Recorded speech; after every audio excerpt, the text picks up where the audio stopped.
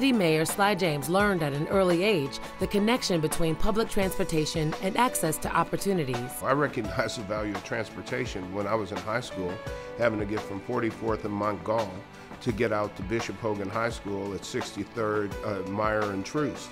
And I sure as heck wasn't going to walk it every day, so I'd take the Prospect bus over, and then if I was lucky, I'd get the 63rd Street bus. If not, I'd walk from there over to school.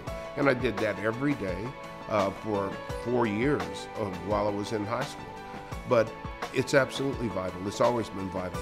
Even when I came back from college and I was riding the bus to get from Rockhurst College over to 39th and Rainbow, where I worked at Rainbow Mental Health. I needed the bus from Troost to 39th and from 39th over to Rainbow Boulevard in order to get to work. So for me in my life, it's always been an absolute need.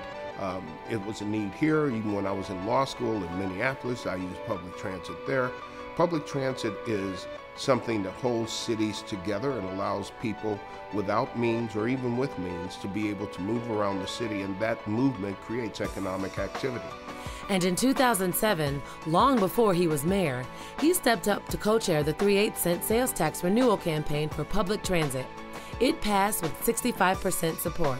His advocacy, leadership, and unwavering support led to the successful launch of Kansas City's first streetcar in 50 years, generating ridership far beyond expectations. I think regional connectivity through transit is absolutely vital. We're a very spread out area.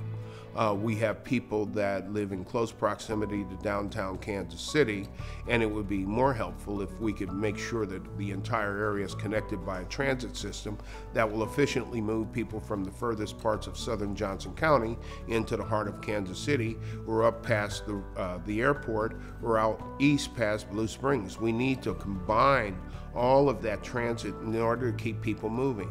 The whole idea of transit is to have people moving from one place to the other. The more efficient and greater our connectivity is, the more people move.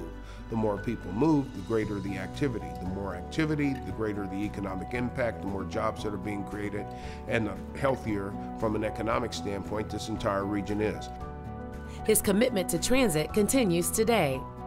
Well, Streetcar helps because it has brought a lot of economic activity to the area. 58% higher sales taxes in the TDD collected versus 16% across the rest of the city.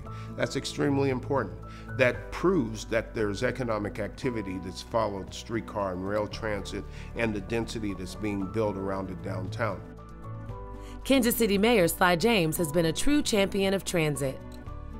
Mayor Sly is a catalytic leader. I mean, he is driven about Kansas City. And when you combine that with his interest in personally engaging, whether that's you see him on the street or in social media, it's an amazing mix, you know, that he's moving the city forward, he's engaging all of us personally in doing so, and that energy and drive and his belief in Kansas City and the people in Kansas City, I think it's just shine through. The city still has a huge dividing line, still segregated, and we need to stop it. And one way to do that is to bring people together through transit and allow people to move in and out of neighborhoods that they ordinarily wouldn't be able to move. So as those are the basic core things, and as we do that and the demand grows and the need for more multimodal transportation grows, then we can use our KCATA bus service and other forms of transportation provided along with streetcar, along with walkable areas to really get this city moving and tie it together.